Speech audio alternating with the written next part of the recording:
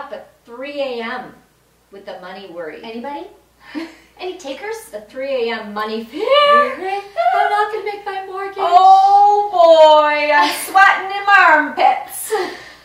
When you wake up at 3 in the morning, yep. Miss Clarke, what do you do? Well, I've not been waking up at 3 in the morning. No, hypothetically. No, I'm just saying, I used to. Right. And I'm not anymore. So tell us how you got out of the fear, anxiety, worry, I'm not going to be able to pay my bills, chokehold. Because we know that doesn't bring you money. No. That brings you more lack. Because all your energy is sitting in, I don't have enough. I don't have enough. There is not enough. Here's what I did.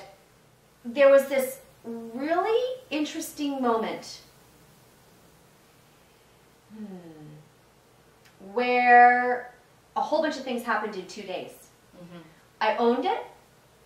You owned what? I owned my purpose. Ah, your vision. You're magnificent. Yeah. Okay, so the reason you're here. Yeah. Am I going to choose to cut myself off again for the 50th time in this span of 10 years of my life?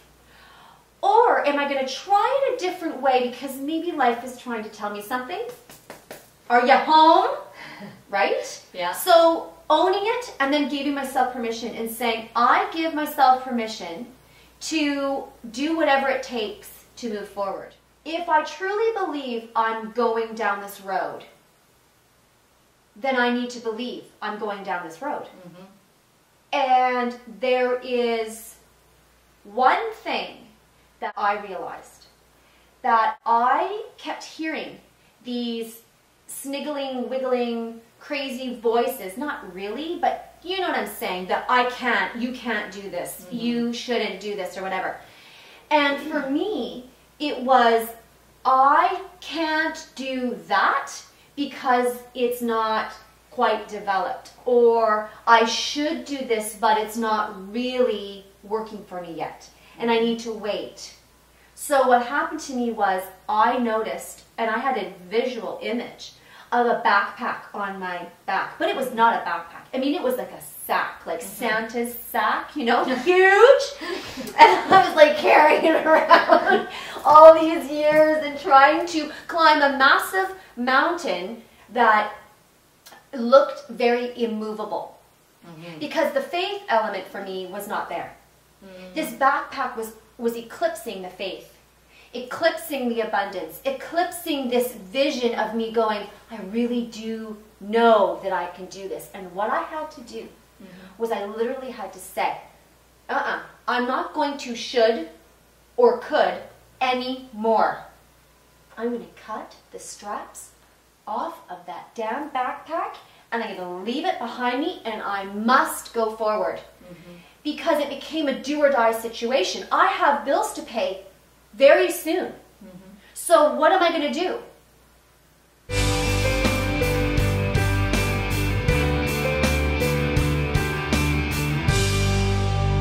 The choice had to happen. Owning, permission, all of this sort of simultaneous, and then me cutting off these straps and going, oh, I got to move forward.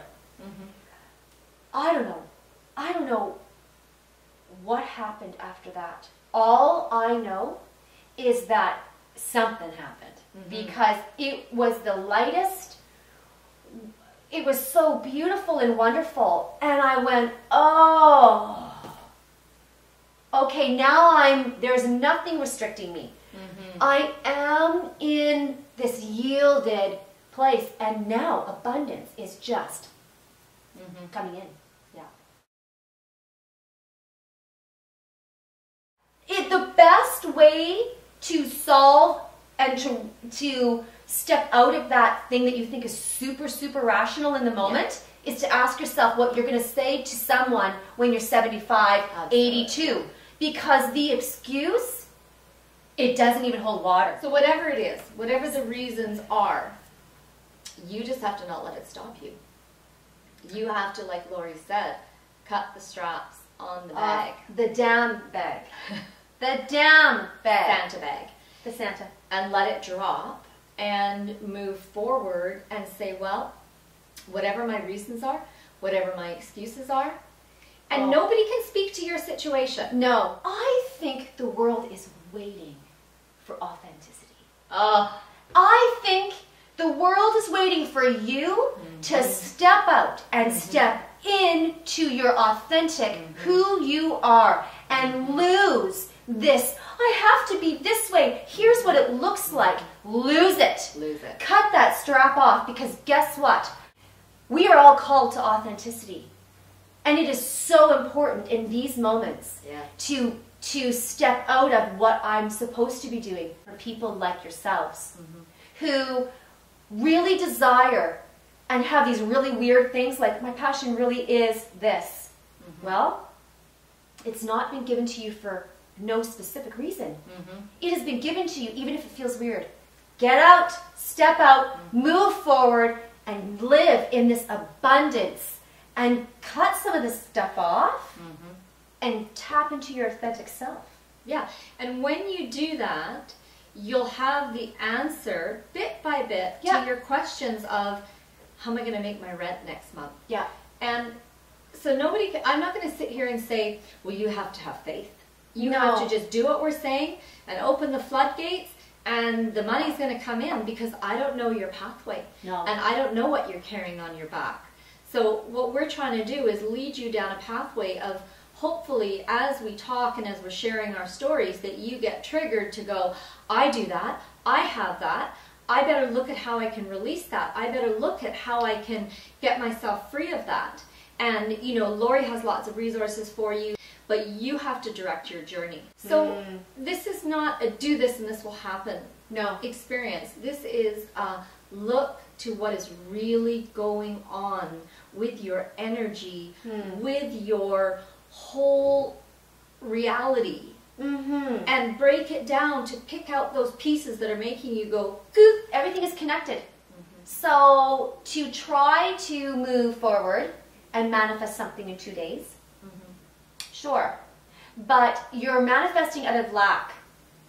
Yeah, and saying, then I have to, because I won't be able to do it. But then you get it, and it doesn't fit the requirement. And then there's something else that goes on. So taking a bit of a spiritual approach or an introspective approach and reflecting on what you just talked about is it's all connected and we cannot separate. That's the problem. That's where people start falling off the wagon. Yeah, because they try to compartmentalize their life, realizing that, you know what, it's all you. All of it. There's your many health, facets. your relationships, your spirituality, your money, your environment, your living circumstances. It all comes down to one common denominator, and that's you. Yeah. So if you're lacking, if you don't have abundance in any of those areas, it's because you are blocking it in some way. You are choking it. You are sabotaging. So that means I should really deal with this procrastination.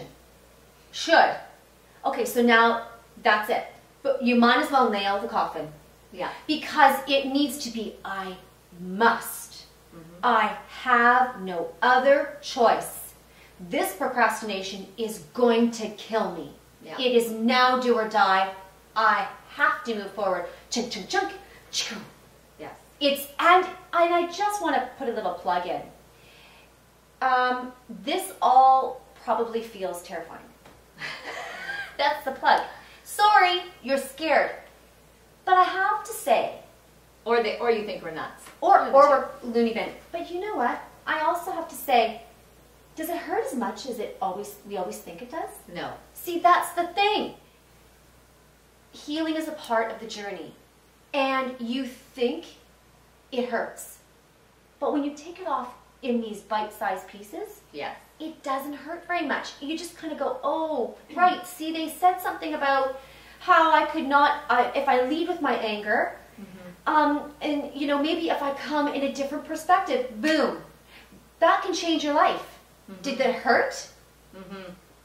Release it. Yes. Move forward. You must. Amen.